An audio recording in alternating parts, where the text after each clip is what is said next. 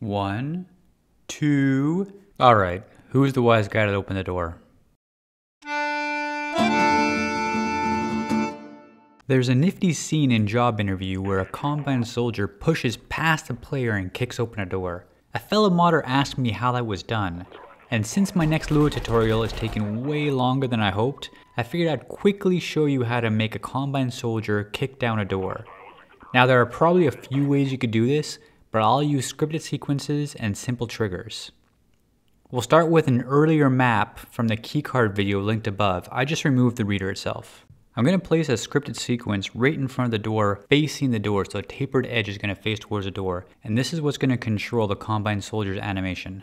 We'll set the Combine soldier name to Barney so I can refer to him from the sequence.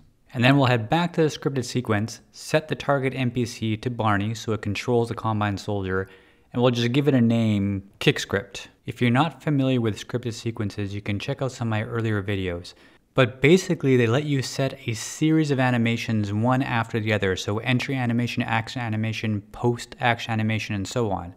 I'm setting the Combine soldier to first signal advance, then do a melee attack on the door, followed by a take cover. And that's just to make sure I can tell the animations are working. I'm going to use a simple trigger volume so when the player walks through, it's going to trigger the sequence to start. Once you've created your volume, right click on it, select Object Properties, and make it into a trigger multiple. Add an output to the trigger with onTrigger as the output name. A target entity is going to be KickScript, and a method it's going to call is BeginSequence. That's going to make sure that when the player passes into that trigger volume, it's going to trigger the scripted sequence.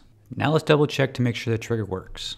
The Combine soldier walks up to the scripted sequence volume, does the melee attack animation, which is a kick in this case, and then signals to take cover. So it looks like everything's working. Next, we have to get the door to open. A quick and easy way to do it would be to add another output to the trigger with the onTrigger as the output name, the door A as a target entity name, and that door there is actually named the door A, and then I'll have it trigger the input open.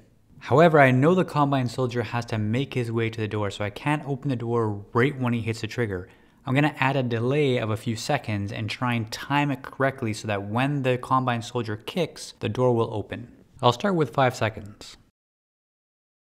Now I figured it was just a matter of setting the right delay to get the kick to land as the door opens. However, the problem with triggering at the same time as a scripted sequence is you can't be sure how long it'll take for the Combine to make their way over to the door. So even if you get the right delay once, the next time it might be half a second later if the Combine paths around an obstacle. Also, I was using the melee attack action, which according to the animation graph will randomly choose one of the Combine's melee attacks available. So I changed that to just the kick all animation, and that's going to help with timing and positioning since it's going to be a kick every time. Finally, I removed the pre-action animation to simplify things. Instead of triggering the door open from the same trigger that triggers the scripted sequence, I'm going to put a trigger entity right in front of the door just like we did with the keycard reader in a previous video. So when the Combine soldier touches that trigger, the door should open, and hopefully I can time it to exactly when the kick hits the door. You can play around a bit with the positioning of this trigger to see if you can get it in the right spot so you don't have to add too much of a delay for the door open. I'm making this a trigger multiple, but really you could just make it a trigger once since you're only going to open the door once. Given I want an NPC to activate this trigger, I have to go into the spawn flags and remove clients and add NPCs. I'm also going to add physical objects, but you really shouldn't have to add that. Next, we'll head over to the output section and add an output for onStartTouch with a target entity of the door via the input open. If you've been following along so far, go back to the first trigger we made and remove the open door output. With everything wired up correctly, now it's just a matter of trial and error, moving the scripted sequence, moving the trigger, and trying to line it up and time it right so that when the kick goes off, the door opens. I ended up adding a 1 second delay on the trigger for the door open just to make it line up nicely with that kick. It might not seem like much, but those little details can really add to the immersion. And now I give you the door kick.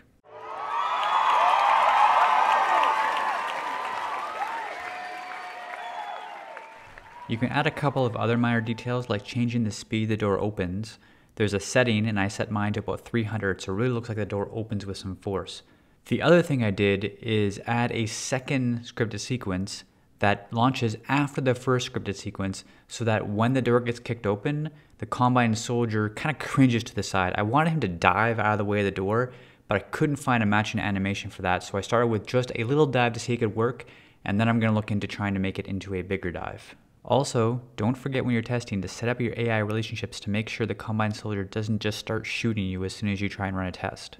Thank you so much for watching, and if you ever see something in a custom map and you're wondering how it was done, don't hesitate to ask and I can try and see if I can figure it out for you. If you're subscribed already, thank you for subscribing. If not, consider subscribing because I love making these videos and I want to make more.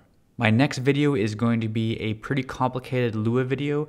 I've been working on it for the last week and I'm just getting the final details ready for that video to publish, so it should be out this week. Until next time, good luck with your Half-Life Alyx modding.